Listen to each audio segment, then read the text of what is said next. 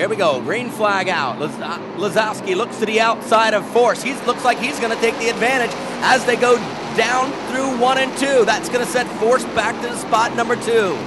Beach moves up to that 3rd spot as he fights with Hendricks. Looks like he's going to try to take the position. Little bit of contact that goes out of turn number 4. Weinert has the position as they pass to complete lap number 9. To the inside, little bit of contact with Weinert and the 17 of Moyer. Weinert able to take that position away. Smith looks to the inside of Moyer. Is he going to be able to take the position? Now the battle back up front with the 99 of Whitmore. He's going to take the 3rd position away from Hendricks. He's on the move as they come down to complete lap number 14. Now Whitmore on the back bumper of Lazowski. Oh, we got contact back there with Beach and the youngster Piazza. Beach sends Piazza around. Green flag's out. We're going racing once again. Lazowski makes just slight contact with Whitmore as they go through 4. Oh, we got a pile up on the front stretch. Ladies and gentlemen, we got a wheel off a car.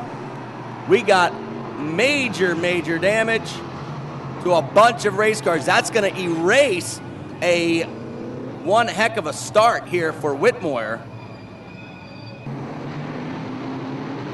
Green flag's out. We're going racing. Again, Whitmore gives up the outside, Lazowski gives up the outside, allows Whitmore to take the lead. Here they go, through 1 and 2.